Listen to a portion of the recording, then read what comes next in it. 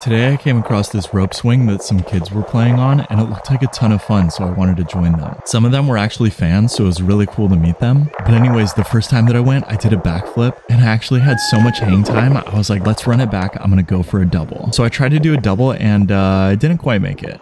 Oh! It looked like I smacked really hard, but I was totally okay. Yeah, you looked funny when you did it. Yeah, well, why don't you get up there then, Britt? Let's see how you look. The kids told me that the water was like 100 feet deep under there, but I still wanted to try to find some treasure. And the water was actually 10 feet deep, so it was really easy to get down to the bottom. But unfortunately, there was literally nothing there. I finally found this golf ball, and that's it. Okay, that's all the stuff we saw. Bye.